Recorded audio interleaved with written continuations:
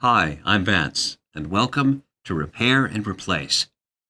The Defrost Thermistor is a sensor that monitors the temperature during a defrost cycle.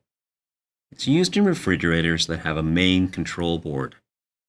If the thermistor is faulty, then ice will build up, and the refrigerator will not cool properly.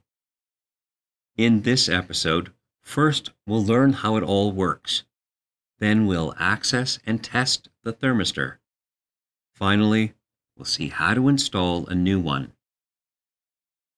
This applies to some bottom freezer and side-by-side refrigerators.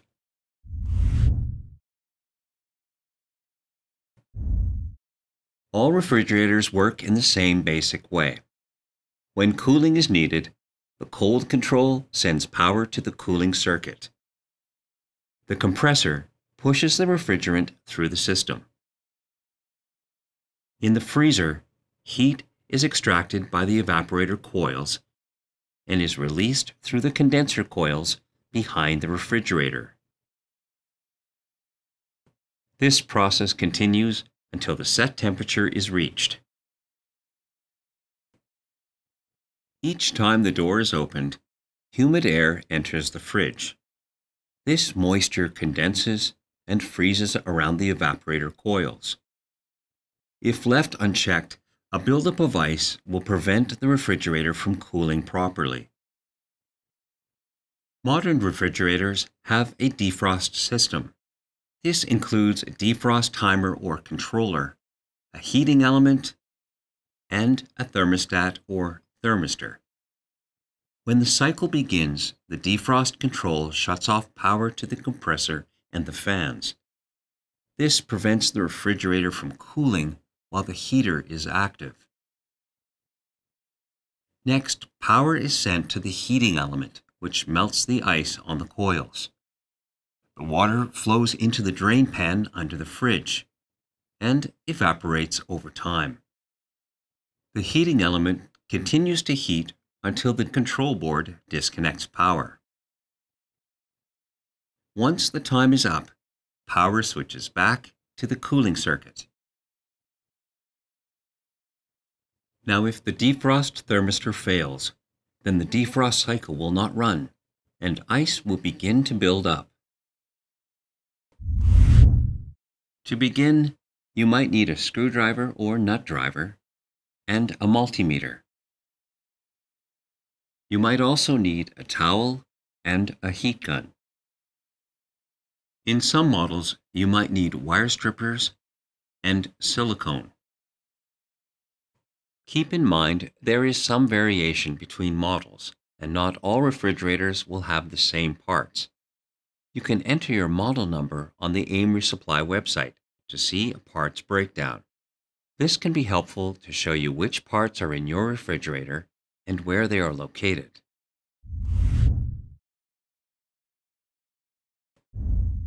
First, slide the refrigerator out from the wall. When there is enough room, unplug the cord to disconnect the power. In this case, you can work on the refrigerator in place, with it still against the wall.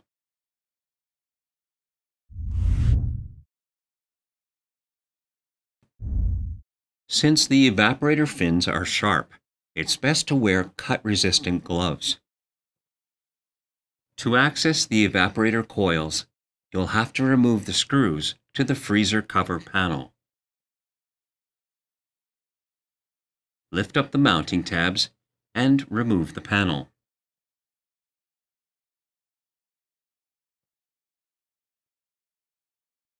If the fan is mounted to the panel, you might need to disconnect the wire harness.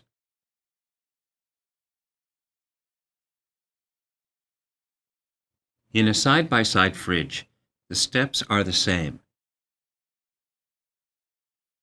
If your model has a bottom freezer, then you'll have to remove the door to access the freezer components. You can see how to do this in the video linked below.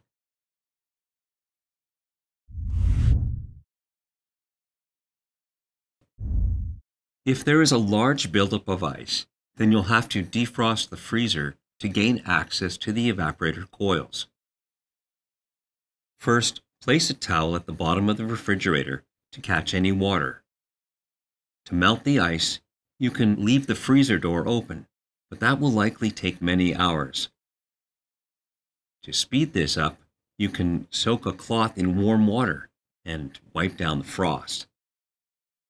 Additionally, you can use a hairdryer or a heat gun on a low heat setting. As the ice starts to melt, you can chip it into smaller pieces. Once it's clear, remove the screws to the freezer cover panel. Lift up the mounting tabs and remove the panel.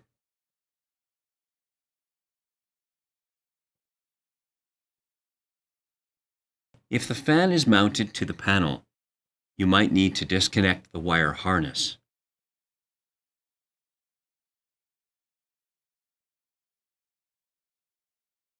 Now remove the ice around the evaporator coils. Be careful and avoid chipping away ice on the coils, as they are easily damaged. If you end up puncturing the coils, the refrigerant will leak out. This can only be repaired by a certified technician and is very expensive to fix. Once the ice is removed, dry off the freezer. If necessary, let it air dry.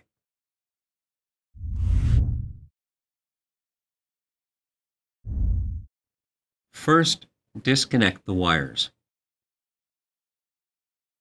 In most cases, the thermistor is mounted to the coils by a small clip. Simply release the clip to remove the thermistor. In some cases, there is no wire connector, so you might have to cut the wires.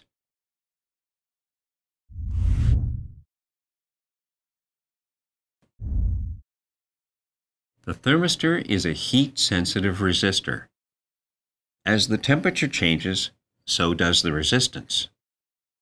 The control board monitors the resistance to determine the temperature. To test the sensor, it can be helpful to use a resistance chart, which is sometimes printed on the tech sheet. The tech sheet is normally behind the kick plate. It also might be mounted at the back or will be hidden under one of the top hinge covers. Now set the multimeter to the ohms or resistance setting. Next, touch the probes to each terminal. At room temperature, we're getting a reading of close to 11,000 ohms.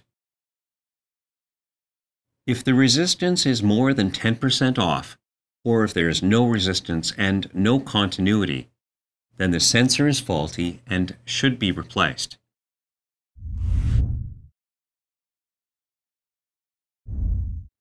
Clamp the new thermistor onto the coils, in the same spot as before.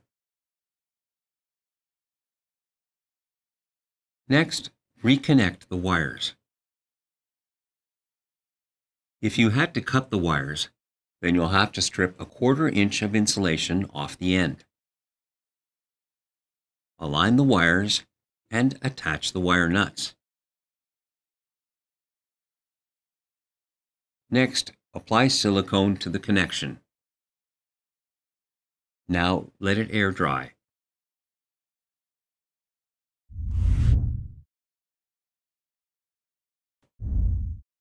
Align the freezer cover panel.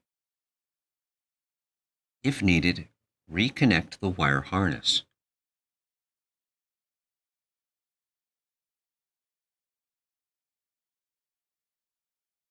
Now tighten the mounting screws. Plug in the cord to reconnect the power. Now slide it back into place.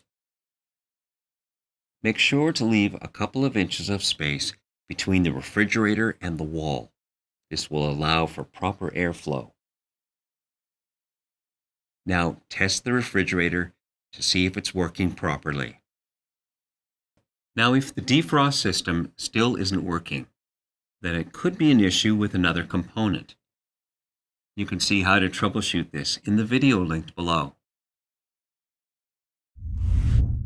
If you like this and want to see more tutorials and informational videos, then subscribe to our channel. And if you need help, you can call or visit an AMRE location to talk with our knowledgeable staff. Thanks for watching.